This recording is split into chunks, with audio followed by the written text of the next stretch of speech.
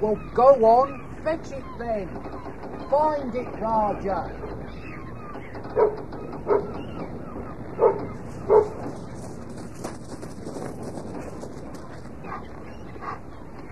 What have you got there? What have you found, eh? Let's have a look. What is that? Christ.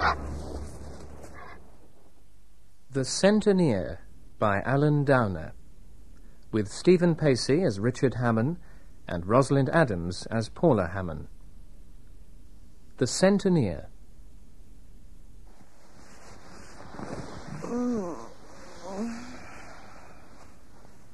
Hello. Hi. How are you? Alive and kicking. That is, I'm alive and it's kicking. Heathen. And his name's Martin, and he's going to follow in his father's footsteps and be the youngest centenier ever. Got it in one. Oh, Richard. Hey, it's gone 7. So what? I said I'd make you some breakfast.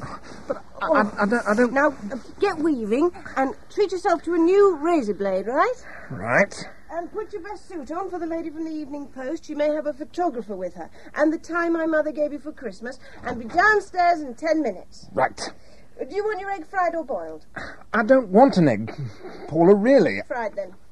Look, am I boss in this house or aren't I? 10 minutes. That's what I thought.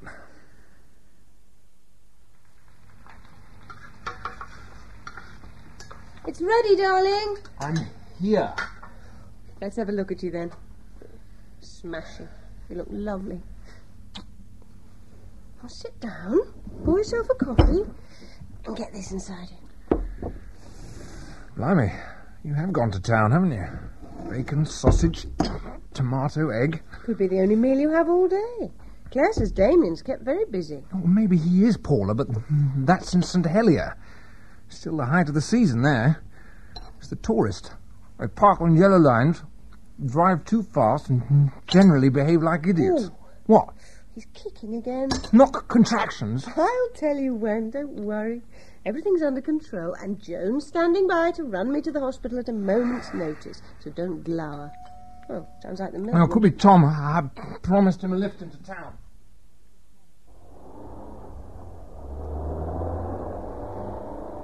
This is very decent of you, Richard. Not at all. Thing was, Joan wanted the car in case the balloon goes up. I suppose that's one way of putting it. Well, you know what I mean. I say, Paula's looking in fine form. She's bossy. All women are that, old boy. You know, I spent the whole weekend papering the baby's bedroom.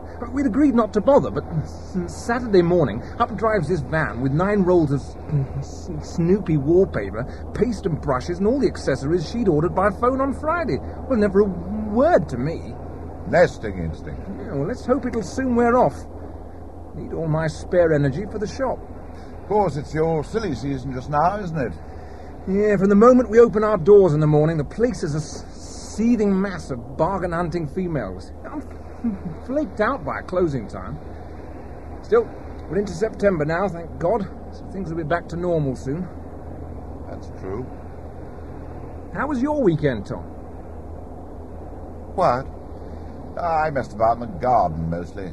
The charity garden party's being held at our place this year, worse luck. And of course, Joan insists everything's got to be just so. I'll probably enjoy it. Oh, I shall do a quick disappearing act, old boy, given half a chance. Get off down to the Kerry Ann. Can't stand all those loud-mouthed, limp-wristed young men from the theatre and nightclubs. I mean, this year's guest of honour, what's his name? Leading man from the Opera House. Tony Baxter. That's the one. Was he limp-wristed? He's a soak, with a very large chip on his shoulder. Awful man. Met him at the first night party. Had to show the flag. Joan insisted, being on the management committee. But he's more unpleasant off stage than he is on it, if such a thing were possible. I gather he's filling the theatre. Yes, with a play about a man who's planning to have a sex change operation called Anything Goes. You didn't get out on the boat then? Yesterday. For a while. Thought you might have. It was such a beautiful day. I wished I was with you once or twice as I battled with that wallpaper. Hello, here's the traffic.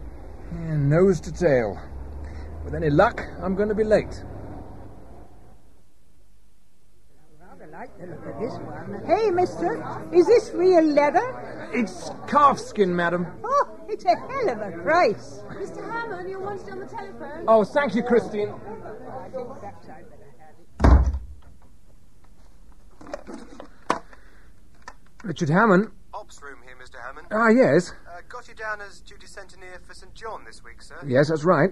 Well, sorry to have to throw this one at you on a Monday morning, sir, but somebody's found a body at Bon-Nuit Bay.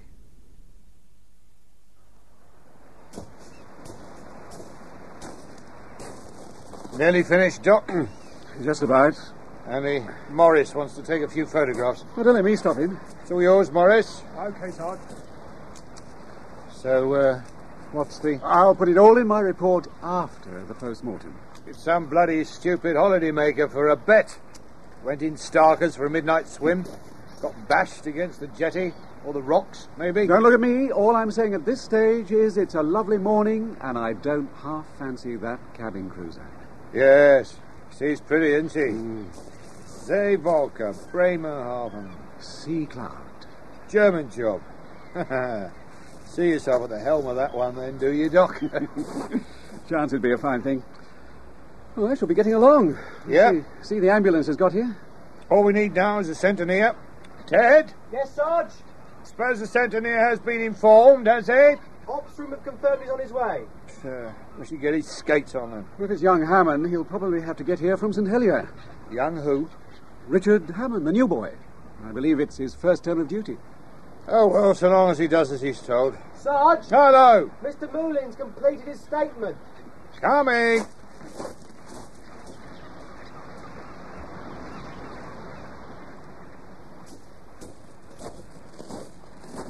Right, now then. This is Mr. Moulin, Sergeant. So you're the gentleman who found the body? That's right. I was walking Raja here. Do it first thing every morning and last thing at night. That's the trouble with large dogs, isn't it? They do need exercise. You didn't recognise the gentleman, I suppose? No, I didn't look all that closely, but no. Gentleman's eager to get off to work, sir, if we finish with him. Then that'll be all for now, Mr. Moulin. Thank you very much for your cooperation. You're more than welcome. Come along, Raja. Listen, Ted. Sarge? Take up butchers along the beach, will you? Assuming our friend was out for a moonlight frolic, he should have some clothing somewhere. Okay? Trolley? What? Here comes your centenier. Bloody hell. How old is he? Richard's all right. Looks 18, and he's wearing his best suit. You go easy on him. He's a good lad. Morning, Richard. Morning, Doc. Come and meet Charlie Leclerc. Charlie, this is Richard Hammond. Morning, Sergeant. Sorry I'm a bit late. Traffic. I understand we have a dead body on our hands. Over there. How much do we know? Not a lot. Male, I'd say in his early 30s. Excellent physique. Bollock naked. Quite severe wounds to the back of the head. Cause of death? Doc doesn't want to commit Could himself. be that, could be drowning. He'd been in the water. What about foul play? Not ruling it out. More suicide. But for my money, it's a midnight swim that went wrong. Wave caught him, bashed him against the jetty wall. Curtains. Identification? Nothing so far. Sarge! Looks like we're in business.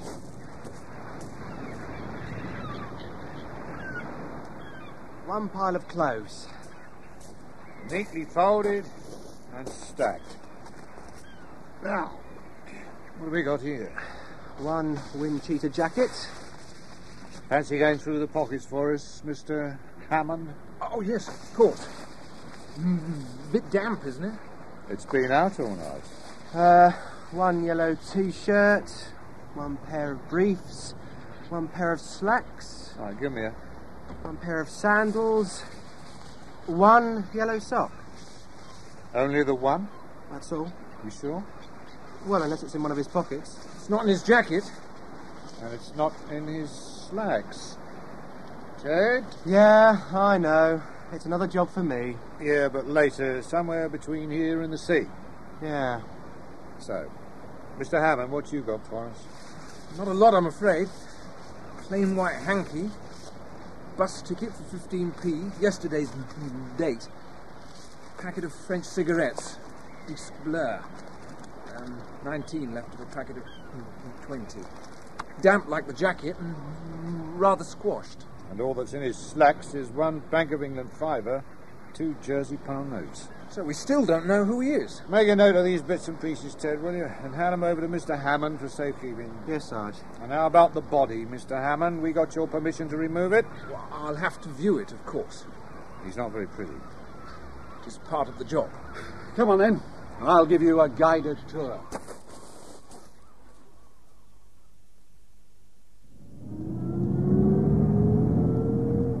Well, Mr. Hammond, how are you feeling now? Bit better, thanks. And it's Richard, please. You had a tough break.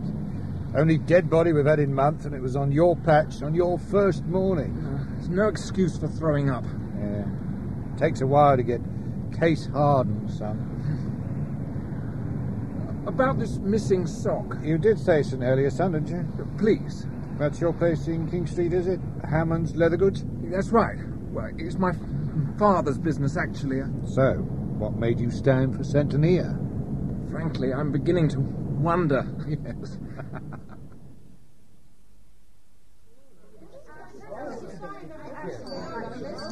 There you are, Mr. Hammond.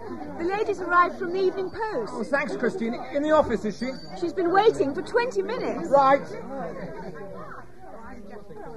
So sorry to have kept you waiting. I've been out on a case. Ah. Someone found dead at Bonwy Bay. How exciting. Well. Anyway, Miss, Matthews. Rosemary Matthews. Oh. And I'm new to Jersey, so, you know, you'll probably have to bear with me a bit. Now, let's see if I can read my own shorthand. You are the youngest ever centenier in the history of the island. The youngest on record, anyway. And how old are you? 28. You have to be over 20 and under 67. Uh-huh. Most candidates tend to be in their 40s and 50s. Candidates? You have to be elected. Fascinating. Who by? The voters in your parish. In my case, the parish of St. John. I see. Isn't that a tiny bit dodgy? What? Letting people elect their own police force. That's what it amounts to, isn't it? I mean, if you knew someone had voted for you, say, and they got into trouble, mightn't you be tempted to turn a blind eye? I don't think so. Miss Matthews, the Jersey Constitution has evolved since the Middle Ages, when the Connétable and his centeniers, who were responsible for 100 families, and his vanteniers, who were responsible for 20, formed the honorary parish police force. They were a safeguard of the rights of the individual citizen, a curb against the power of the seigneurs. That's our function still. And what you do now is you help the police? Well, you could put it that way, yes. How would you put it?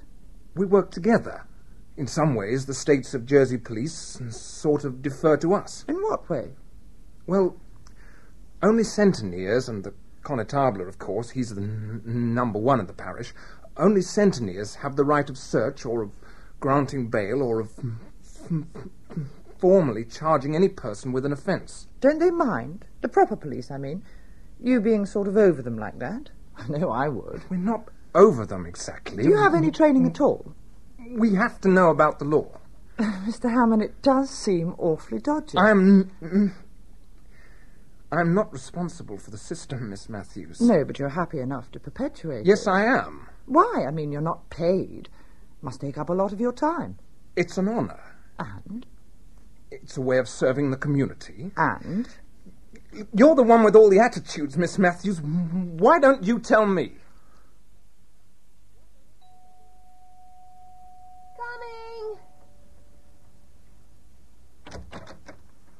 Joan, thought it might be you. Just keeping an eye on my charge. Come in.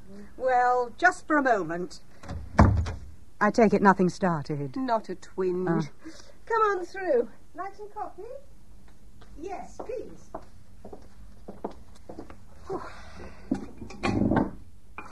You look a picture, you know. Funny how pregnancy seems to suit some people. It certainly does me. Did me too. I had an easy time with both the girls, right the way through. It was just as well in Louise's case because she arrived at the height of the Suez business. Tom was a serving officer then, of course, and in the thick of things. So there wasn't any help from that quarter. You like it black, don't you? Please, no sugar. Won't be long. So Tom was at Suez, was he? Well, not quite. He only got as far as Cyprus. I believe the grand plan was that his lot should be dropped as a backup force, except, of course, everything ground to a halt first. Dropped? You mean by parachute? Well, it's the best way. That's how we met, actually. Came down badly once, broke a leg. They brought him into my ward. I'd never thought it of Tom. What? Oh, that he was the action man type. I mean, he's so gentle. What's that got to do with it? Richard's gentle, too. Didn't stop him becoming a centenier. No, but that's hardly the same thing, is it? Soldiering, centeneering, both required a little iron in the soul. Tom's got it, so's Richard. You think so? I'm sure of it. Why? He just phoned. Seems like he's got off to an awfully bad start. In what way? Well, this is confidential, just for a moment. But they found a body down on the beach, and Richard took one look and promptly threw up. A dead body? At Bonwy? That's right, a young man. But, Paul, how dreadful. Was it an accident? It's too early to say for sure. Ooh, that sent shivers right down my spine. Well, it is a bit close to home, isn't it? Have they identified the body? Not yet, no. But Richard says somebody's bound to come forward. So, ladies, you want to report a missing person? Yes, that's right. So, who's going to start? I will. I'm Mary Lynn, Deputy Stage Manager at the Opera House. Oh, yes? And this is Liz Baxter, one of my ASMs. Her father is Tony Baxter, the star of our show. Ah. Your father's a very funny man, Miss Baxter. Thank you, Sergeant. I'll tell him you said so. Yes. Anyway, about our company manager... His name's Bruce Welland. He failed to put in an appearance at the theatre And he this didn't morning. go home to his digs last night. I rang his landlady. Miss Baxter here is concerned that something may have happened to him. Yes, I see. Is he usually reliable? Yes, very. I know something's happened to him, Mary. I know it Yes, has. all right, miss. Take it easy. Perhaps you'd better give us the gentleman's description. He's 32, a good bit over 6 foot, blonde, very well built. He's got blue eyes, and, well, I've got some photos of him at home taken on the beach. I could get you them if you like. I don't think that'll be necessary, miss. Thank you.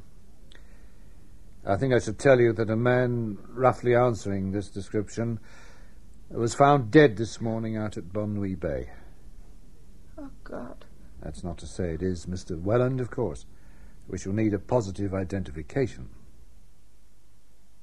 I think I should warn you, ladies, that the dead man did suffer quite major injuries to the head. Oh. It is Bruce, yes. I knew it would be.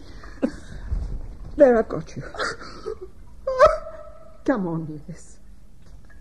He did love me, I know he did. Yes, of course. Of course he did. Come on. It's time to go home now. One more question, Miss Lynn. Do you happen to have his address? Yes, he was in digs at 18 Wellington Street. The landlady's name is Haley. He only really slept here, that's all. And he didn't do that all the time, if you take my meaning. This how he left it? Oh, well, I've had a tidy round. So it wasn't unusual, him not coming home at night? Oh, he was a full-grown man, dear. And spunky. No note anywhere then, Richard? Not that I can see, no. When did you last see him, Mrs. Haley? I last saw him Saturday, midday, before he left for the matinee. He came in my kitchen for his yoghurt. I used to keep it in the fridge for him. Did he have many visitors, Mrs. Haley? Oh, none at all, except for young Sophie along the passage. They were friendly, well, you know. Sophie? Sophie Lyons works nights as an usherette at the theatre. It was her got him in here, in fact. Seems he wasn't happy where he was before. What about phone calls? Only from the theatre. Couldn't help overhearing. He took 'em in the hall. Right, well then, thank you, Mrs. Haley. You've been very helpful. Happy to oblige, dear, I'm sure. Yeah. Is it all right if I finish off his yoghurts? Well, they'll only go funny, won't they?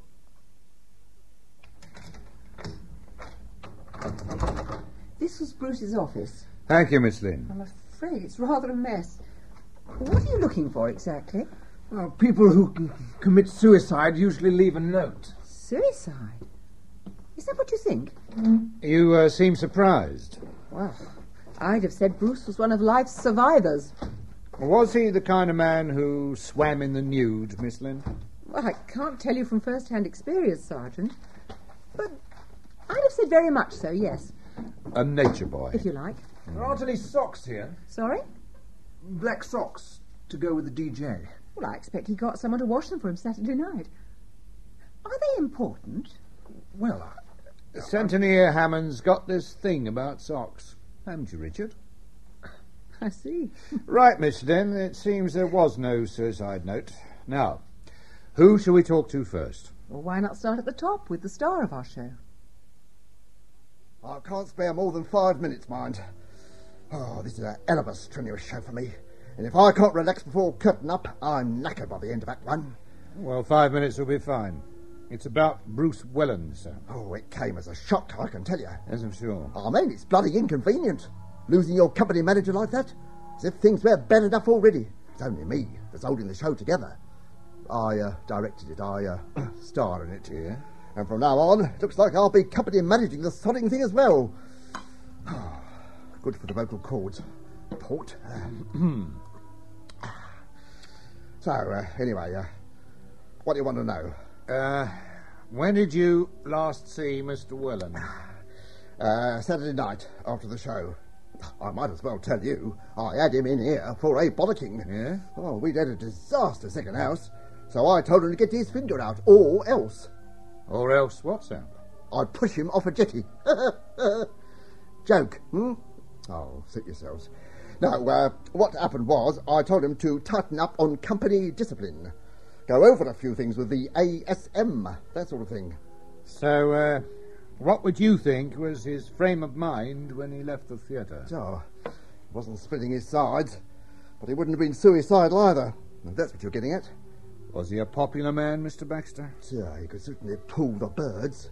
Did he have many enemies? Not in the company, no. Well, one big happy family, yeah? Yeah. Mr. Chichester? Justin Chichester, yes. I play Henry. He's the Juve. One strives mightily to get away with it. Ladies and gentlemen, this is your half-hour call. Would you mind just flicking that switch for me, Petal? This one. Thank you. Might as well see what I'm doing with Miss Slap. Now then, when did I last see Bruce Welland? You see, I haven't done Agatha Christie for nothing. It was Saturday night after the show, in Jasper's. I was at the bar, chatting to some chums, and Bruce came in with his tail between his legs, ordered the usual orange juice, sat in a corner on his own, made a quick phone call and left. Observant, aren't I? About what time would that have been? Oh, 10:30ish. And he was looking grim-faced, you say? He just had a session with Chairman Mao. I'm sorry. Tony Baxter, Petal. Off stage is as funny as a cruising shark. And this session was about the things that had gone wrong in the show? Well, that's how it started, dear, yes. Were you out front this evening, Bruce? I was for a while, yeah. And what did you think of it? I've seen it go better. That is the understatement of the year. It was amateur night at Medicine Hat.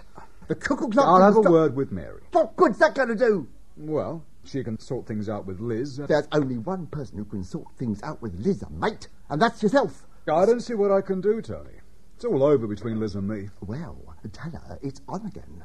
I can't. Why not? That's my business. It's your business to keep Liz happy, because if she's happy, I'm happy. And so long as I'm happy, you've got a weekly paycheck coming in. Well, Tony, not even you can get me sacked for refusing to sleep with your daughter. Oh, come on, Brucey boy. I'm asking you to be nice to her, that's all. Just till the middle of next month when we all go back to Blighty. What do you say? Full of old world charm is Chairman Mao. And fatherly affection. Oh, yeah. Oh, and I can see what you're thinking, but I wasn't listening at keyholes, dears. This window and Tony's both open onto the covered way, and sound carries. Oh, I see. There. Miraculously 10 years younger. Oh, all right then, 5. Now then, next question. Yes, how well... How well did I know Bruce Welland? Oh, as well as the next man, I suppose. Perhaps a little better. We shared a tiny bijou flatette together at the start of the season. Yeah. Accommodation in Jersey's hard to find, you know. But Bruce took to bringing Liz back with him all the time, and though I'm no prude, God knows, it got so I was afraid to go in the front door, so I asked him to leave. And he went. Moved into a bedsit in St Saviour's where the landlady wasn't so fussy. I'm Julia Whitney, Mr. Baxter's leading lady. Sergeant Leclerc, Centenier Hammond. How do you do? Hello. Oh, do sit down. Thank I expect you're wondering why I sent for you. Well, yes? Well, I'm afraid it's not because I can throw any light on the circumstances surrounding Bruce's death. I can't do that. But I understand you've been speaking to Tony and Justin Chichester, and I think you should hear the other side of the story. Yes. Bruce was a nice young man who neither smoked nor drank. Mm-hmm. He was charming, efficient and respectful. I also happen to know that he had a widowed mother in Macclesfield or somewhere to whom he gave generous financial support. You liked him? Very much. Mm-hmm. And Mr. Baxter and Mr. Chichester didn't? I think they would see him through different eyes. Yes. You implied hostility. I'm afraid Tony feels hostile towards all of us, and he makes no secret of it. In fact, he shouts it round the island. About Mr. Welland? Yes, I'm afraid so. Liz Baxter, Tony's daughter, fell in love with Bruce. Head over heels. Oh, but one knew it couldn't last, and it didn't. I don't know exactly what happened, but suddenly they weren't speaking, and Tony was being beastlier than ever to Bruce. My point being, gentlemen, that whatever Tony may have said to you about Bruce should be taken with a pinch of salt. Ah, and Justin Chichester? Yes, well, Justin. Yes. What can one say, except that he took a shine to Bruce during rehearsals in London. Bruce was a handsome boy with a very fine physique, and when there was a mix-up over accommodation, Justin lost no time in suggesting Bruce should move in with him. Mm-hmm. Bruce, a little naively, agreed. Needless to say, that didn't last either. Not once Bruce realized which way the wind was blowing, and the flat only had one bedroom. When the end came, it wasn't very pleasant. We were having one of our company picnics. The others had all gone for a swim, leaving Justin, Bruce, and me, and I think they thought I was asleep. Hey, Justin. What is it, Petal? Oh, I thought I should tell you. I found myself a bedsit. Would you like to say that again? I've found myself a bedsit. I'm moving in at the weekend. Bit sudden, isn't it? Well, you know. And where does it leave me? Well, it was only ever meant to be a temporary arrangement, wasn't it? I mean... Look at him. You'd think butter wouldn't melt in his mouth. What are you getting at, Justin? You led me on. And why the hell should I do that? Because that's your thing, isn't it? You exploit people's weaknesses. That's how you get your kicks. Oh, come on. It's amused you that we should share a bedroom, so you could parade your beautiful body and flex your lousy muscles, and always with that wonderful air of innocence, that bloody godlike detachment that made sex seem like a profanity. You're out of your tiny mind. I wanted you. Well, think positive. With me out of the way, the field will be wide open to you. Oh, get lost. You'll soon find yourself a few chums a bit more obliging than I am. The island's full of them. Look, Justin, everybody backs a loser sometimes. You just take things too much to heart. At least I've got a heart. I'm going for a swim. Oh, teeth. I'm afraid I heard all that, darling. Oh, hi, Julia. Where the heck did he get the idea that I'm bent? Wishful thinking, probably. I should forget about it. Justin is just a very sad little queen.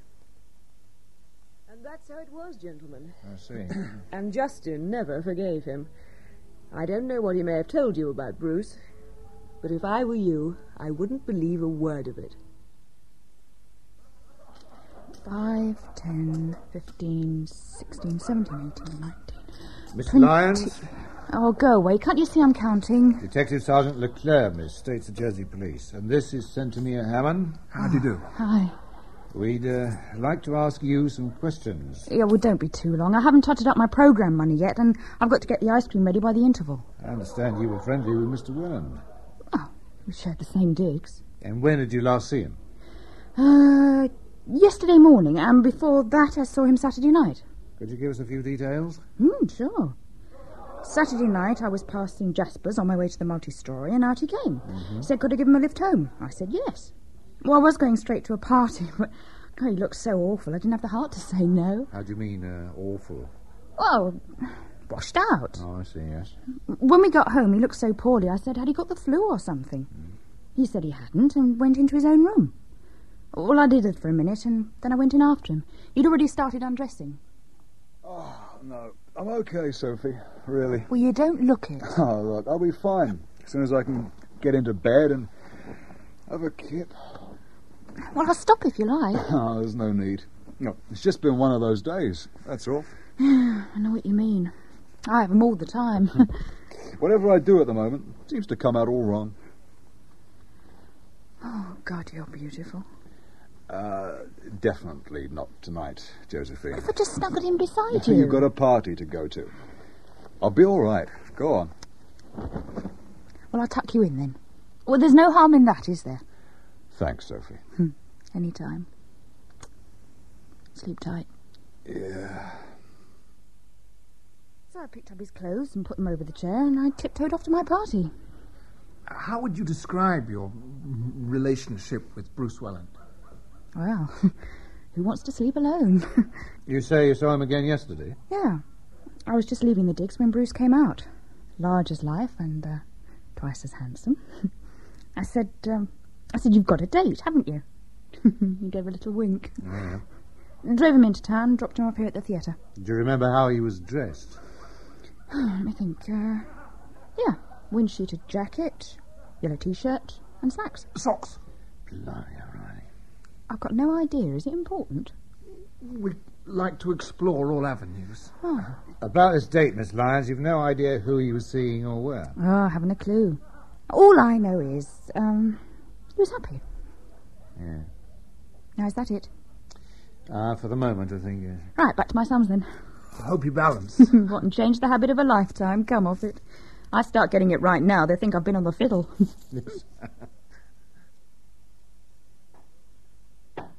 Andreas Wolf, stage carpenter.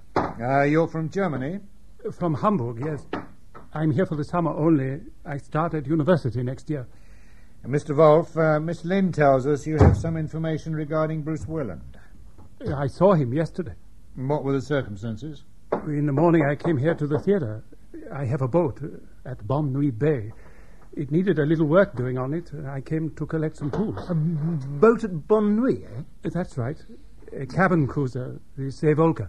You don't know Colonel Langley, do you? He's a friend of mine. He moors his boat at Bonne Nuit, the Carrie Ann. I don't think I know him, no. Tall, distinguished looking. Mr. Wolf, you say you came in here for some tools. That's right. And Bruce came in. We got talking a little. I said I was going to work on the boat, and that perhaps later I would make a small voyage. Small voyage, eh? To Guernsey, perhaps, or Sark. Or a big boat, is it? Quite large. It belongs to my father, really. Oh. He is allowing me the use of it. And the Merc? I'm sorry? The Mercedes convertible outside. Is that your father's, too? No, the car belongs to me. It was a present. From your father? That's right. His name's not Crooks, is it? Listen, it's been nice talking to you, but... where are you going? The boat is moored at Bonne Nuit. I'll bum a lift then. I've got a date out that way. I could walk it, but I'd rather conserve my energy, if you know what I mean. I'm leaving now. Say the word, comrade, and I'm right behind you. So I drove him. To Bonne Nuit Bay? Yes, that's right. And when you got there? I went to the boat. And Welland? He watched me for a while from further up the beach. He seemed in no great hurry for his date. Later I looked and he was gone. Gone? When the tide came in, I went home. That was the last I saw of him. How would you describe his frame of mind that morning? I don't know. He seemed edgy, excited. I expect it was because of his date. A special date? I think so. That's how he made it sound. But I don't know why. I think Bruce Welland was having dates all the time. So, what did you make of all that? It was useful. At least now we know a bit more about the dead man. Yeah, you mean like he was a randy fitness freak who sent money home to his mother? We know he was a non-smoker. So? There was a packet of fags in his windsheeter pocket. Well... It's a loose end. Richard, life is full of loose ends. Even non-smokers sometimes fancy a fag. And how did he light it, Charlie? By rubbing two Boy Scouts together? He bummed a match off somebody. Okay. But why did he have a bus ticket in his pocket when Wolf gave him a lift to Bonne Nuit? I don't know. And what about that sock? I don't know, Richard. All I know is it's been a long day.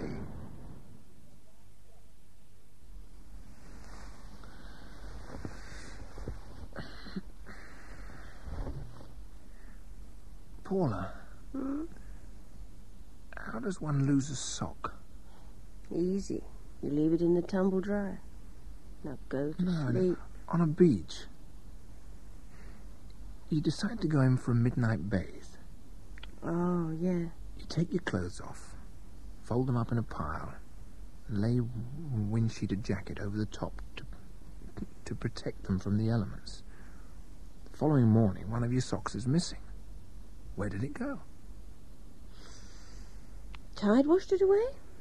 Well, leaving the rest of your clothes untouched, folded and dry. That was apart from the jacket, anyway. Well, the jacket was damp, and so were the fags in the pocket. Everything else was dry. Tricky, isn't it? Unless he... Well, we are talking about this chap Welland, aren't we? Unless he got out of his clothes, noticed how fast the tide was coming in. Ah, that's if it was coming in. It was. Full tide was at midnight. Yeah, and carried them further up the beach. What, dropping a sock on the way? Yeah, and then it got washed out to sea. Feasible. Yeah, feasible, yeah, but it all seems so unlikely. I mean, why all this rigmarole to go for a midnight swim? And at Bonne Nuit, of all places. Big breakers, rocks. Not my idea of a lark. Especially on your own. It doesn't add up somehow. It is a lovely feeling, though, isn't it? What? Swimming in the nude. I've never done it. Of course you have. We did it together at St. One's. It was full moon. You can't have forgotten. You nibbled me all over. Oh, gives me goosebumps just thinking about it. Paula, I never went midnight swimming with you at St. One's or anywhere else. You did. I swear you did. On second thoughts, maybe you didn't. Maybe it was Victor Giselle. Good night, Paula. Good night, Richard. Yes, it was Victor Giselle. How awful. Go to sleep.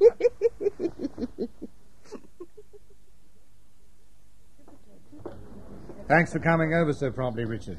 It's better than trying to sell handbags to a horde of howling women. Yes, I believe you. This way. Where are we going, Charlie? Inspector Voisin's office. Case has been referred to him. Moving up in the world, are we? Yes. Here we are. It's me, Gov. Oh, yes, Charlie. Come on in. And this is Centenier Hammond. Hello, Richard. Oh, Richard and I are old mates, aren't we? Where was it we met? The multiple sclerosis do? Oxfam? You were with Tom and Joan Langley, I remember. Yes, of course. Must have been Oxfam. My wife and I get roped in occasionally. Anyway, Richard, do sit down. Thank you. Charlie here tells me you've been immensely helpful on this Welland case. I've tagged along, that's all. Well, now, listen, Richard. Doc Alexander's got his finger out for once. We've got his post-mortem report on Welland. And the conclusions he's reached, in a nutshell, are these. 1. The blow to the head was sufficient to cause loss of consciousness, but would not in itself have proved fatal. 2. The presence of seawater in the lungs indicates death by drowning. 3. Time of death between 10:30 p.m. Sunday and 12:30 a.m. Monday. And the conclusion that Charlie and I draw from all this is that Welland, who was a known fitness fanatic, went for a midnight swim, misjudged the strength of the tide, got thrown against the rocks or jetty, lost consciousness, and drowned. A hypothesis borne out by the presence on the beach of the dead man's clothes in a pile, much as a swimmer would have left them. Any comment so far? There are some loose ends. You mean like the missing sock? Among other things, yes. Well, I can't say they bother me. Still, in fairness, let's examine the alternatives. 1. Suicide. He was in high spirits that morning, and he doesn't seem to have been the type. And he left no note. So, let's reject suicide. Next possibility. He was knocked on the head and chucked in the sea. Who by? Well, he was a visitor to the island. He'd only been here a couple of months. He had no known enemies. So where's the motive? Well, not robbery, if that's for certain, because he still had 7 quid in his pocket. No, Richard, we've examined this one from all angles, Charlie and me, and we're satisfied that Welland died an accidental death. I see. Thank you for coming over and for your help on the case. It's been much appreciated, hasn't it, Charlie? Yes, indeed. And let me just say this. I admire your wish to explore all avenues. Leave no stone unturned. I applaud it. I hope you'll go on feeling the same way. Bloody hell! Relax. What are you so uptight about? That was a setup, Charlie, and you know it. All this you've been immensely helpful stuff, and didn't we meet at Oxfam? I've just been instructed to keep off. Why are you taking it so personally? I'll tell you why, Charlie. This has only happened because I'm a new boy. Otherwise, Voisin wouldn't have tried to pull rank. In decisions of this sort, the Centenier should be consulted. You were consulted. I was patronized. We gave you our reasons, but go and beef to the Constable of St. John, beef to the Attorney General, if you like. 10 to 1, they'll say, we're right. Welland died by drowning. It was accidental. It's not a cover-up, son. We are satisfied. Well, I'm sorry, but I'm not. All right, Miss Lynn, I'll come quietly. Oh, it's you again. I'm trying to get this lousy gun to work. Sounded okay to me. It's not. You listen. See, now it works, now it doesn't. And when it's used on stage, it usually doesn't. May I take a look? Oh, please do. Right. It's a firing pin. That much I guessed. Got a small screwdriver? Sure. Help yourself. This one'll do. Did you get anywhere last night? I mean with Tony and Justin and co. We learnt a few things about Mr. Welland. And now you'd like to learn some more? Do you mind? If you can mend that gun, anything. Did you get on with him, Miss Lynn? No, not really. If I'm honest, I'm not very keen on the type. Was he a strong swimmer? Well, he did swim, certainly. And he had a lovely style, but... How can I explain this? Mr. Hammond, Bruce was a show-off. He played to the gallery. Well, like he'd come into a party and sit down at the piano, play the opening few bars of Tchaikovsky's First, say, what a nice piano, and then get up and go away. Well, first time he did it, it was impressive. Second time, you realised that was the full repertoire. He didn't know any more. It was a con. And it was the same with everything. He did it for effect? To pull the birds, yes. And it worked? Not with me. So you think maybe he wasn't all that much of a swimmer either? I think it's possible. Well, we believe he did have a date at Bon Nuit that Sunday. Do you know of any lady living out that way? No, but Bruce was never one to look a gift horse in the mouth. Yeah. Usually it was one-night stands. Except with Liz Baxter. I've got a theory about that. I think Bruce went after her because she's Tony's daughter.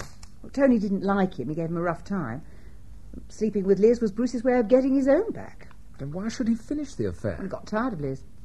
The sad thing was that the more unpleasant he got, the more she seemed to love him, poor kid. Yeah, maybe I should talk to her. Liz and Tony are renting a house at Gorey. Big white ranch-style house with a swimming pool. It's on a hill near the castle. It's called Au du Mont. I think I'll go over there. Here, try it now. Hey, magic. We aim to please. Any more questions? You know where to find me. See you. Oh, sugar.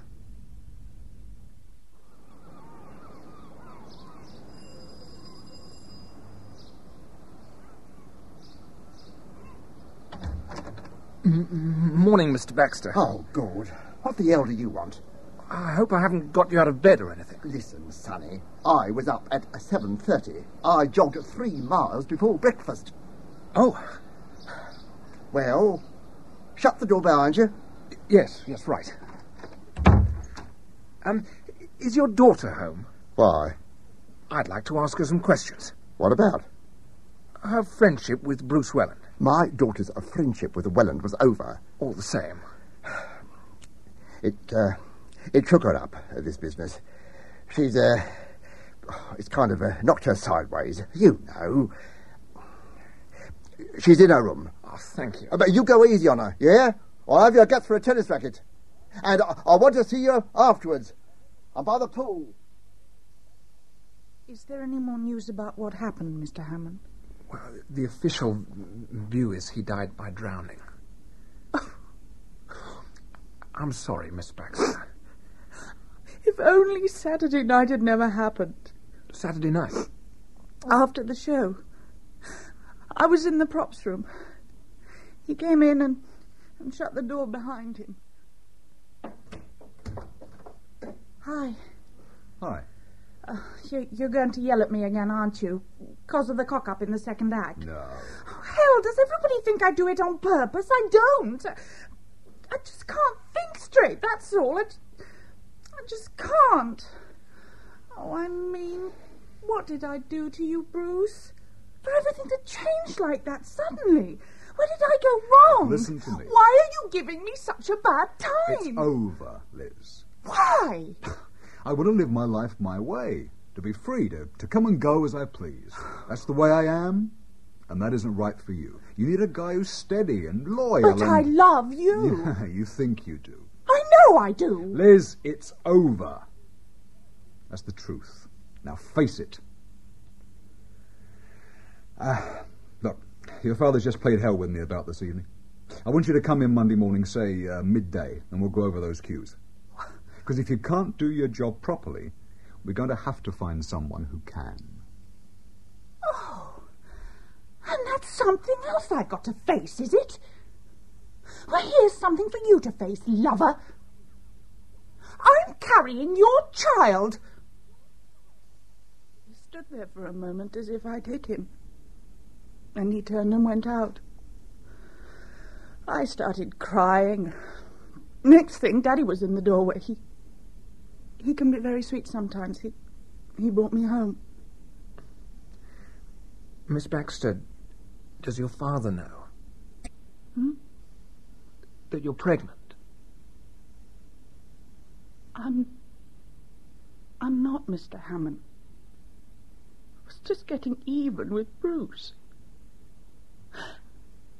And if he went out on Sunday night and drowned himself, it was me that made him do it. Look, you needn't reproach yourself, Miss Baxter. I don't think it was suicide. Well, what then? Not murder. But who'd want to murder Bruce? Oh, is she? Very upset. They had a row on Saturday night. Yes. No. Do you know what it was about? She wouldn't accept it was over. Well, that's Lizzie's story. She told me on the way home. Well, what's all this got to do with... I'm trying to piece together Welland's movements on Sunday. Liz didn't see him on Sunday. She never left the house. Yes, she said. Oh, just for the record, Mr. Baxter, how about you? What were you doing on Sunday? If you want to know, Sonny, I had some friends in for a drink, and any one of them can confirm that.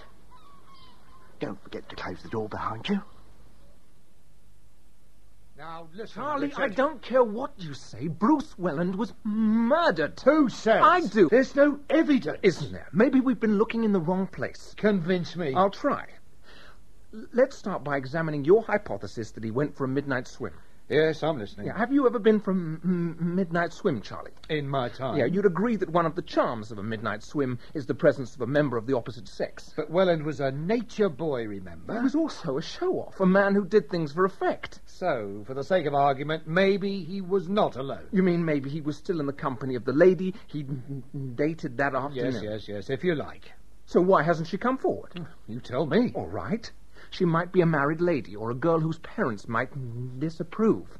Welland was pretty unforthcoming about the lady's identity when he spoke to Sophie Lyons, so he might have been keeping a secret. Yes. Also, he seems to have been unusually excited at the prospect of dating this lady for a man who was sleeping with ladies all the time.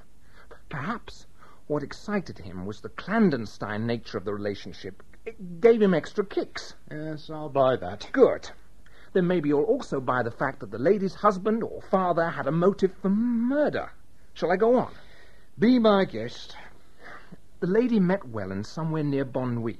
She came by bus from, I don't know, somewhere like Haute-Croix because she had a bus ticket for 15p. Yes. And this found its way, along with the lady's cigarettes, into Welland's pockets, right? Right. Anyway, they have their resignation, and they may or may not have had their swim. I personally doubt it, because I think she caught the last bus out of Bonnuy that night, returning home the same way she'd come. And Welland hung about on the beach till she was well clear, because the last thing they wanted was to be seen together. And this is where the jealous husband comes in. That's right. He either followed his wife to Bonnuy or somehow got wind of her assignation. And after her departure, he struck Welland a blow on the head, undressed him, and chucked him in the water. The assailant watches him drown, or maybe he even holds him underwater.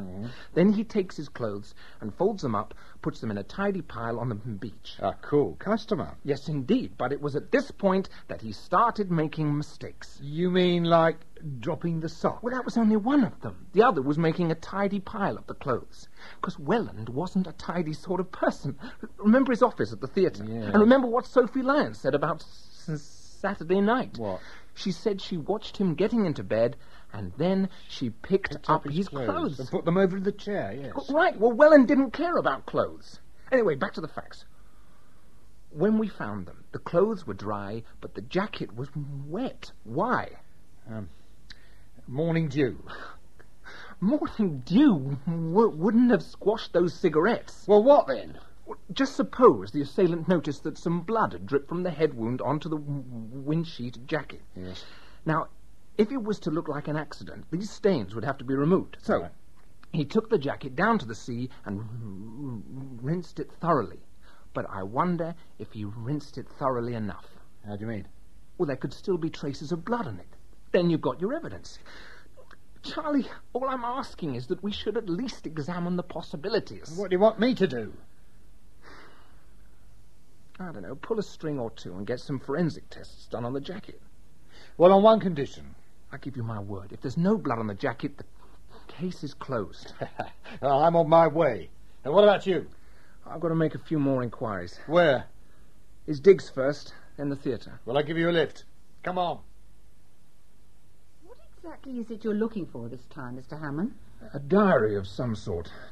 Desk diary, pocket diary. Any idea if you kept one? Sorry, I haven't. Do you mind if I look around? Well, who's to mind? It was Bruce's office. Want me to hang around, or would you rather be alone? I'd be grateful if you stayed. Okay. Just come from Mrs. Haley's. Oh, on the same errand? Yeah, I drew a blank there. She packed his stuff into a couple of suitcases.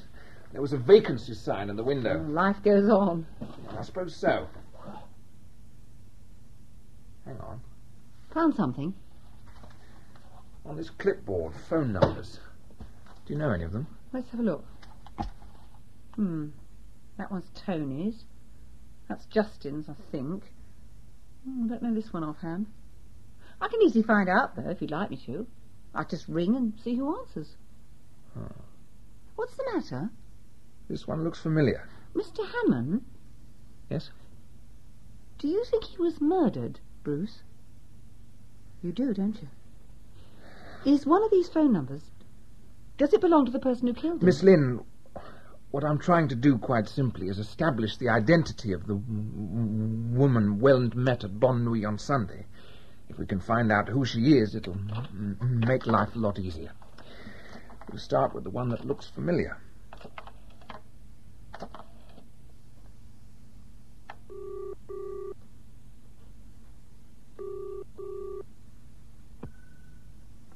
Hello? Colonel Langley? Hello? So it was Tom. What about it?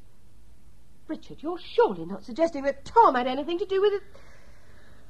You must be out of your mind. Why must I, Paula? Because we know the Langleys. What difference does that make? Sweetheart, Joan is a member of the theatre management committee. I know that.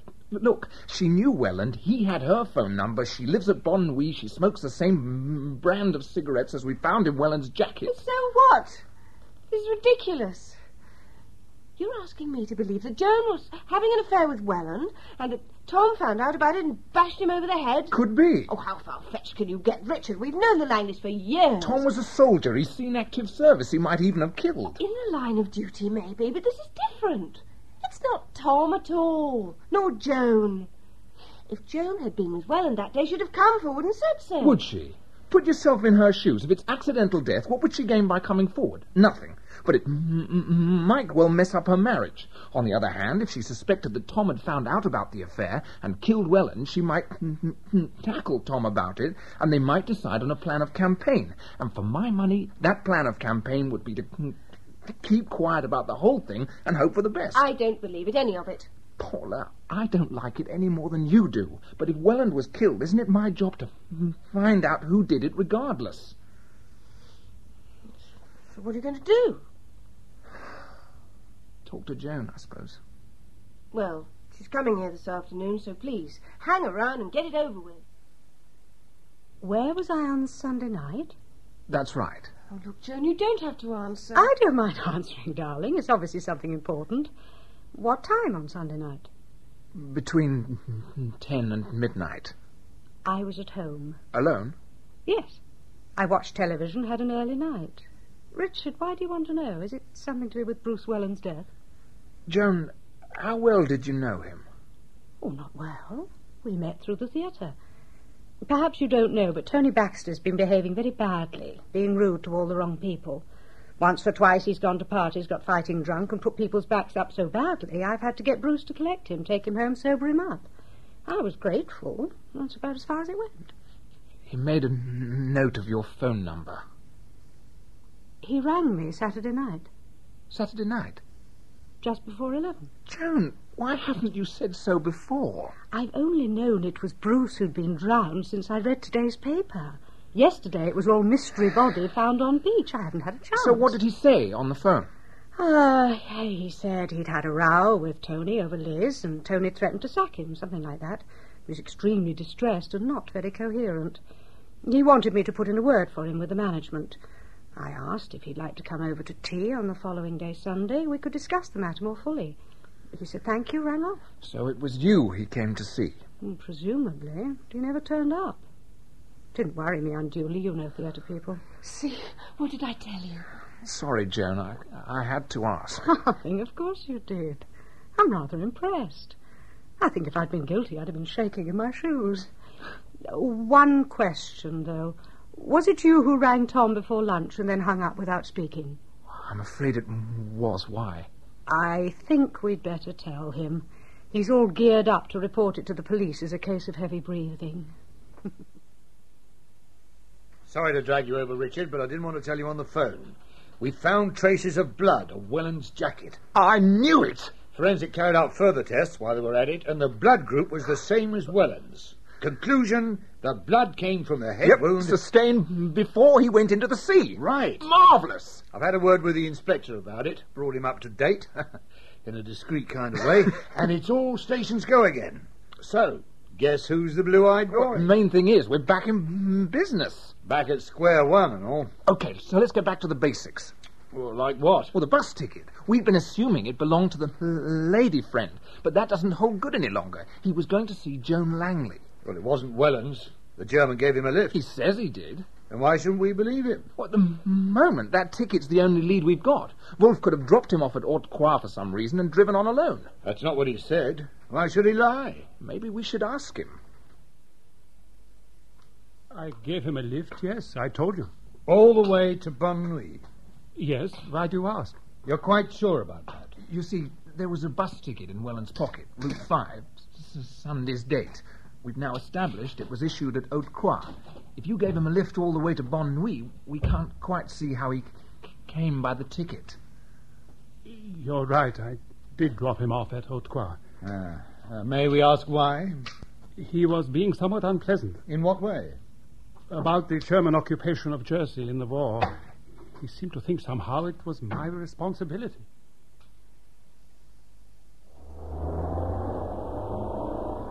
You know, I can understand why you haven't made any friends on the island. Who says I haven't? Oh, the way you lot behaved in the war. The war was a long time ago. People have long memories. What did you know? For instance, back in 1940, German planes machine-gunned the streets of St. Helier. No, I didn't. And did you know that people were sent to Germany and interned or put in concentration camps, and that a lot of them never came back? No, I didn't know that either. And in 1945, old people and kids died here of starvation. Have you seen the German military underground hospital here? No. Oh, you should. It's an eye-opener. It was never finished, but 14,000 tons of rock was shifted to clear a floor space of 270,000 cubic feet. Now, that was some project. A feat of engineering by any standards. But when you consider it was all done by slave labour, force-marched half across Europe and fed on a diet of gruel, well, they died, of course. A lot of them. And you are blaming me for this? Just reminding you, that's all, of how you came by this Merc and your cabin cruiser. Why are we stopping? Bruce, I am 20. I was born in 1961. My father was a boy in the war. He too knew starvation. He too grew up in an occupied country, and he hates no one because of this. And I hate no one, and I don't feel guilty, and I am not going to feel guilty because I had no part in any of it. Now, please get out of the car. Hey? You are entitled to your opinions, but I don't have to sit and listen to them. And I drove off. I was very angry. It was foolish of me, maybe, because I think that is what he wanted. It was his fun that I should lose my temper. What happened after that? But as I told you before, I drove to Bonne Nuit. I parked the car at the approach to the jetty. I was working on my boat. I looked up, and there he was, sitting further up the beach. I went on working, and soon after, I looked up, and he had gone. And you didn't see him again? No. Shortly after this, as I have told you, I drove home. Mr. Wolf, why didn't you simply tell us the truth in the first place? When we spoke before, I understood Bruce's death to have been an accident. It seemed unkind and unnecessary to draw attention to defects in his character. Sarge? Yes, Ted? I was just having a glance round this gentleman's car like you told me, and look what I found. One yellow sock. Matches the other one exactly. Well done, Ted. Now, Mr. Wolf, perhaps you'd like to explain the presence in your car of one of Mr. Welland's socks. Oh, there must be some mistake. It's one of my socks. I keep a pair in the car. What's so unusual about that? Back to square one again. Help yourself to sugar. Thanks. Not that he had much of a motive either. A row about the occupation. People have murdered for less. Not people like Wolf. Hasn't got the bottle. I don't know. We still can't explain how one of Wolf's socks came to be mixed up with Welland's clothes. Yeah, maybe Welland just took it. You don't walk off with a sock. No. So how did he get on the beach? Unless... Eh? That chap who found the body, Moulin. Yeah? What about him? Well, something's just struck me. Something he said in his statement. You got his phone number handy?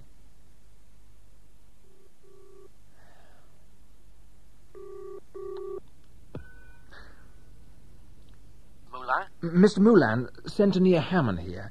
It's in connection with your statement of Monday morning. Oh, yes. I wonder if you can help me. Well, I'll do my best. Well, in your statement, you say you're in the habit of walking your dog morning and night. Yes, that's right. Tell me, do you always take him down to the beach? Well, more often than not, yes, I do. And did you do so on Sunday night? Yes, I did. And about what time would that have been? Well, 11:30, maybe? About the time we believe the murder was committed. Mr. Moulin, did you see anybody around that night? Anybody at all? I don't think so. The place was usually pretty deserted at that time. Or sometimes one comes across the odd courting couple, you know, but... just a second. Yes, there was something. Not suspicious or anything, but... Go on.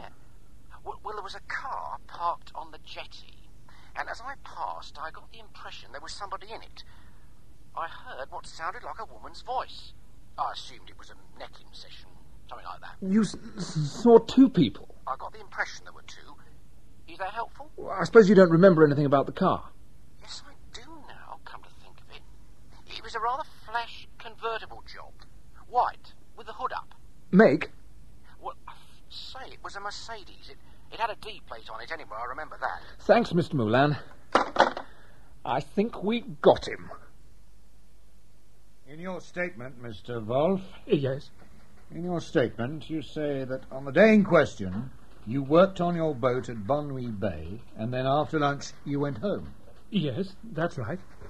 About what time would that have been? 2:30, perhaps, or maybe a little earlier. And you drove straight home? Yes, I did. You didn't, by chance, return to Bonnuy Bay? No.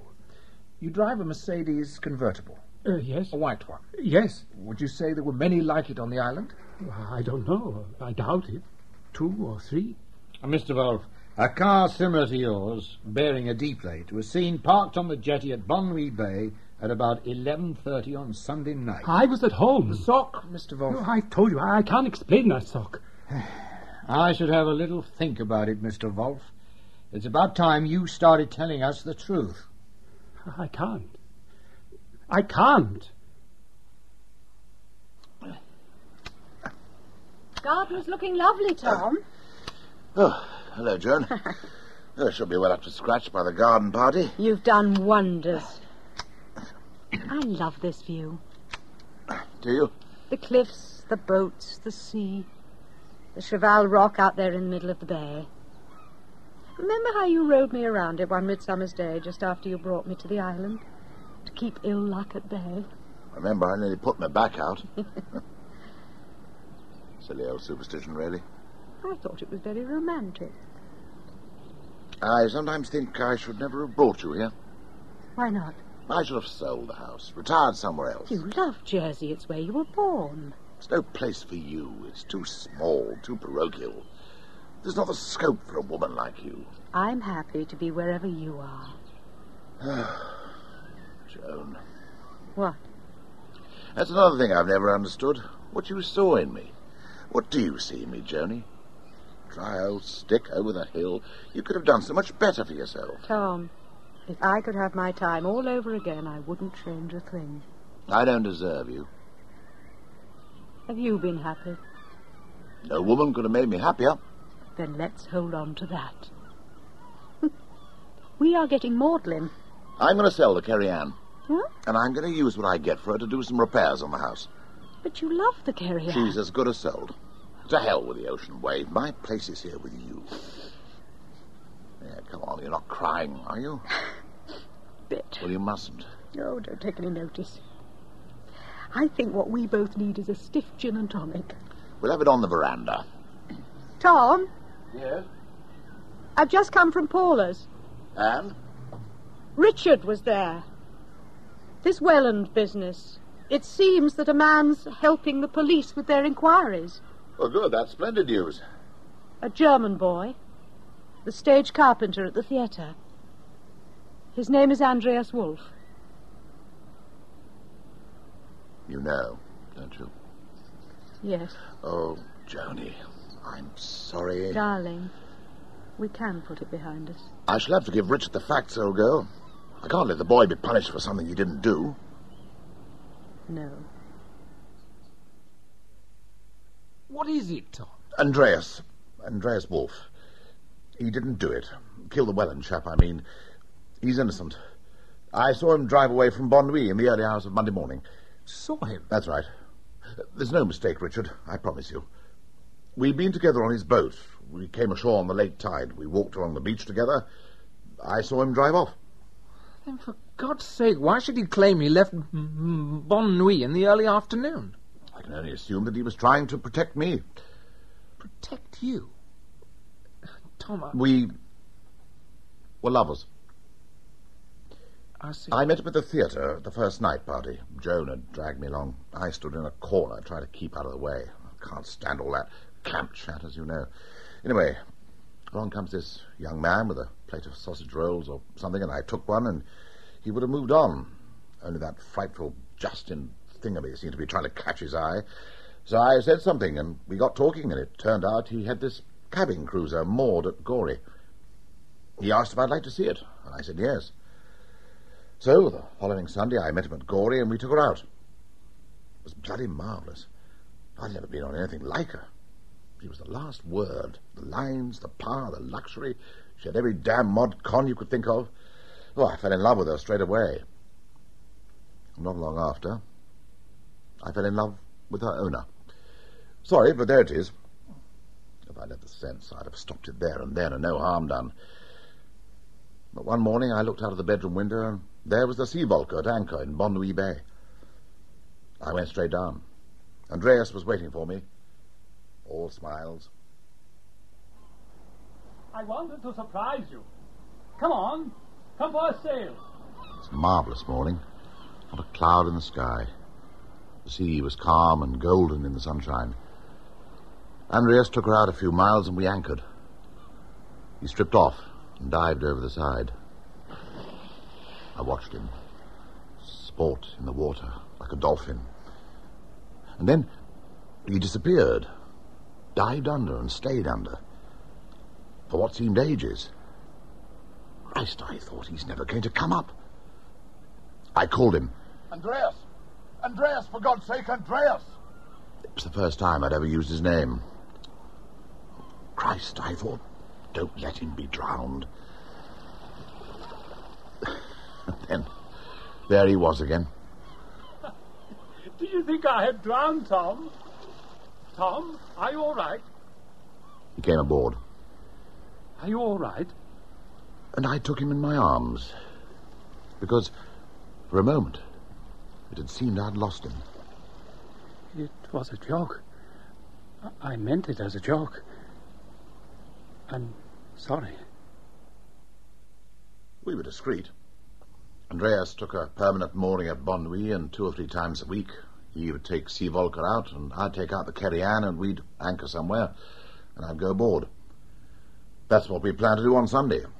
But I couldn't start the Kerry Ann's motor, so for once we thought we'd risk it and go out on the Sea Volker together on the afternoon tide. We didn't get back till after midnight. Why couldn't he have said all that? Hell, Tom, all he had to say was you'd been out on the boat with him. What's wrong with that? Fact is, though, he didn't. No. You're prepared to make a statement that you were together. I've got much choice. What about Joan? She knows. Seems she's known for some time. She's prepared to stand by me if it all comes out. I can't keep it under wraps, Tom. I realise that. The police will have to be informed. Yes. Well, I'll be on my way then. No fool like an old fool, is there?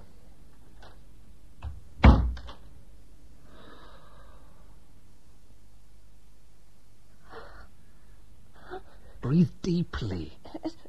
In. Out. In. Out. Climb the mountain. That's my girl.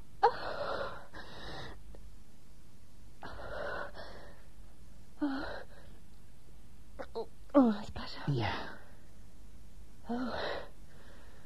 They're coming regularly now and strong. Wish I could help. Oh, you're helping just being here, darling. What's the latest? Oh, we've released the German boy. And Tom? We're going to keep it quiet. Oh, thank God. Poor Tom. Poor Joan. Yeah. You wouldn't wet my lips for me, would you? There's a little sponge there somewhere. Joan thinks of everything. She was marvellous, you know. She practically carried me to the car. There. How's that? Ah, smashing. Thanks. Where's she now? Joan, in reception. Says she'll stay till it's all over. Oh, she's marvellous. Yeah, I think she'd rather be here than at home with Tom just sitting there, refusing even to catch her eye. Why didn't I leave well alone? Why didn't I say to Voisin, okay, it was an accident? What was I trying to prove? Oh, Richard. I'll call the nurse. Richard, no. What? Richard. What? Never really cared much for Victor Touzel. He had the most awful acne.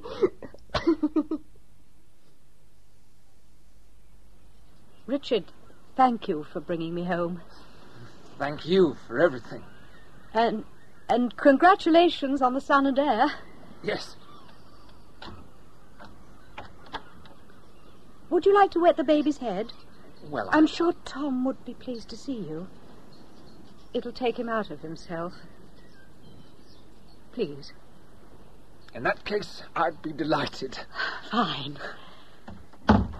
Tom, Richard's here. He's a father. We're going to wet the baby's head. Tom? Oh, God, I'm frightened. Oh, darling, what have you done? Well, Doc, looks pretty straightforward. Yes. Army issue revolver still in his hand. Powder burns. The bullet went in through the mouth and out through the back of the head. Poor old Langley. Leave a note, did he? Brief and to the point. Darling, I'm sorry. Addressed to his wife. What had he been up to? No reason why I shouldn't tell you. About to come out now. He had a boyfriend. Christ almighty. Yes, you never tell, can you? You can say that again. You finished? Just about. So yours, Morris? Right you are. Centenier's been sent for, Ted, has he? He's downstairs now, Mrs. Langley. Seems he's a friend. Yeah, well, I'll give him a few minutes. Then I'll go down. You know, Richard, I've been having such strange thoughts about this island. Oh? All through history it's been prey to invaders. The Gauls, the Romans, the Normans, the Germans. And still they come. In summer. Hordes of them. And if it isn't rape and pillage thereafter, sometimes it comes to the same thing. Wild, young, uninhibited people looking for a good time, out for what they can get. Yeah. And in autumn they sail away again, caring nothing for the damage they've done and the upheavals they leave in their wake. Oh, you mean like Andreas Wolff? He wasn't the first, you know, with Tom. Last year it was Ian. He was doing a vac job. The year before it was Kevin, a locum vet. It was the same every summer. I learned to make the best of things and prayed that no one would find out. But this year someone did. Bruce Welland. Yes. Bruce made a pass at me at the first night party. I was amused and a little flattered, but I told him not to be silly. Then Andreas happened. I was low and angry. I turned to Bruce for consolation. If Tom was having fun, why shouldn't I? We started meeting in secret. While he was with me, Bruce made me feel like the only woman in the world. As I told you, he rang me late on Saturday night. Asked to see me Sunday, said it was very urgent. I told him to wait on the beach, and when Tom left, I'd draw the bedroom curtains. Eh? We used that as a signal. We made love. He was more attentive than ever. He even brought me some cigarettes. There you go, Princess. Thank you. Beautiful lady. You are the most beautiful lady on the island, you know that.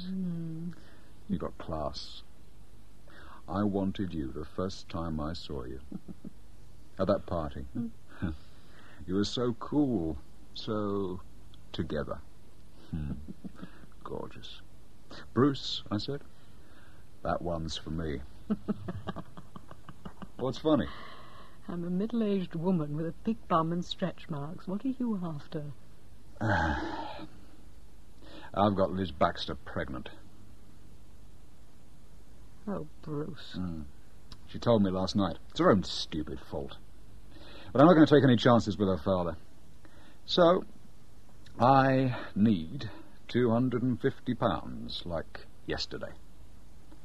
I haven't got that kind of money. Oh, come on. We live off Tom's pension. Go on, ask him. He'll give it to you. Bruce, if you want to get an abortion for Liz Baxter, you can pay for it yourself. You're jealous, are you? Don't be ridiculous. Did you think you were the only one? Stop it. Please. course, I didn't think I was the only one. I know you better than that. I did think you cared something for me. What you're saying now makes everything seem sordid. I tell you what is sordid. Your other half and that German kid. Didn't you know? They're out there now. I was on the beach when they met, keeping well out of sight. But I saw them. They were so randy they could hardly wait. And what's the betting? They're at it now, like knives. I'd like you to go now. £250. Let's call it a fee for services rendered. No. Then I'll put it about. It's not going to do much for the Colonel's reputation, is it? Or you're standing on the island. I'll count to 3, and then I'll ring the police. I said you got style, didn't I? Listen, Joan. I've got to have that money. Now, why not be reasonable? If you won't go to the Colonel and ask for it, I'll have to ask for it myself. It's no problem. Think about it. I'll be down on the beach. You change your mind, just draw the curtain. So long. And he put the cigarettes back in his pocket with a little smile and left. I didn't know what to do. I sat there, numbed and shaking. Finally, I went down to the beach. I thought if I appealed to his better nature, offered to go and talk to Liz about the pregnancy, talk to Tony if necessary. But he was nowhere to be seen. Then I heard the sound of a car radio, and I saw him sitting in Andreas' Mercedes, parked on the jetty with the hood back. I went over. Now that I saw him again, I felt cold and angry. I felt my foot bump against a large stone that someone had brought up from the beach. I stooped to pick it up. It felt heavy in my hand. I stole up behind him and...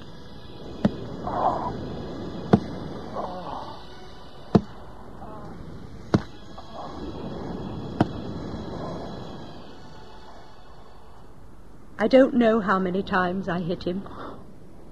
But when I finally came to my senses, he was slumped there in the back seat.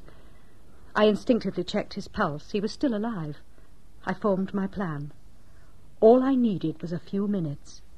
I closed the hood of the car and got in. I was lucky. A moment later, someone passed, a man with a dog. I pretended to be talking. Joan! Please. I want you to hear everything.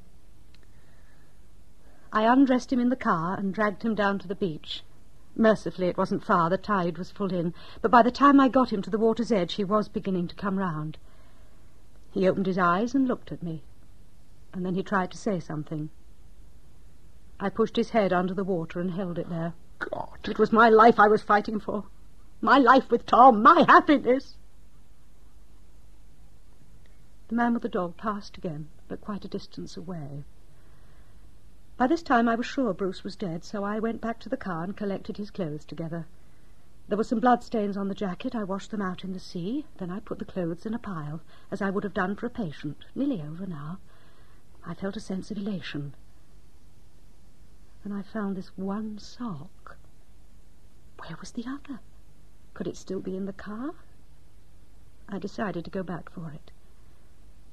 And then I heard the engine of the Seavolk, the sound of an anchor train, Tom's voice. They were back. He and Andreas were back. In a few moments they'd be rowing ashore. I had to get home. But I couldn't think what to do with the sock. I should have taken it with me, of course, and burned it or buried it, but I didn't. One rotten sock. Come in, Sergeant. Your timing's perfect. I've admitted killing Bruce Welland. Now, may we please get the formalities over?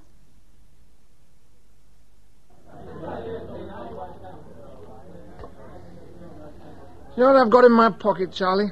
What? A letter of resignation. Resigning, are you? Too bloody right I am. Maybe they won't accept it. I have to accept it. They'll understand. Understand what? About the Langleys. They were my friends. You're not allowed friends, son. You're a centenier. Your loyalty's to the community, above all and beyond all else. If you don't like the heat, you shouldn't have come into the kitchen. I couldn't know it would work out like this. Charlie, it was all so needless. For Pete's sake, the girl wasn't even pregnant. Let me tell you something. You stood for Centenier for all the wrong reasons. Personal advancement, political ambition, standing in the community. To prove to yourself that a little guy with a stutter could become the youngest ever Centenier. Serve the community bollocks. But you know what irks me? A couple of days ago, I thought you had it in you. Shows you how wrong you can be. Good night. George, another large whiskey, please. Yes, Mr. Raymond. Your shout, is it?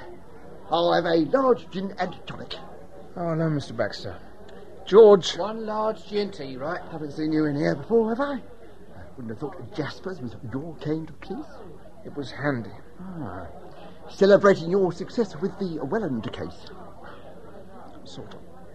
God, I wouldn't mind being a policeman. Must be a doddle compared to what I have to put up with. Oh, you should have seen the house we had tonight. Till last we had in the whole of that run, and God knows what Justin was doing. He's always been over the top, but there's no holding him since he's taken that German kid under his wing. German kid? The stage carpenter, Wolf. Suddenly they're as thick as thieves. Oh, well, it's all part of life's rich tapestry, I suppose. The king is dead. Long live the queen. What? Oh. Yes, I dare say you're right. Oh. Did I say something funny? Oh, I must have. Oh. I'll get a cop for you tomorrow night. You're just what the show needs. A laughing policeman. What are you doing with that envelope? There wasn't any money in there, was there? Night, Mr. Baxter. Well, where are you going? Home. To my wife and son. You haven't had your drink yet. His name's Martin. And if he ever says he wants to be a centenier, I shall be the proudest man in Jersey. Good night. That was The Centenier by Alan Downer, with Stephen Pacey as Richard Hammond, Rosalind Adams as Paula Hammond, Dilys Lay as Joan Langley, Nicholas Courtney as Tom Langley, John Warner as Tony Baxter, and Miranda Forbes as Liz Baxter. Mary Lynn was played by Shirley Cooklin, Justin Chichester by George Parsons, Julia Whitney by Patience Tomlinson, Bruce Welland by Chris Jenkinson, Sophie Lyons by Glynis Brooks, Andreas Wolff by Jonathan Elsom, Detective Sergeant Leclerc by Geoffrey Matthews, and Inspector Voisin and Mr. Moulin by David Goodison. David Brierley was the police doctor, Olive Crowe played Mrs. Haley, Stella Forge played Rosemary Matthews, and Stephen Garlick was Constable Ted, the constable in the ops room, and the barman. The play was directed by David Johnston.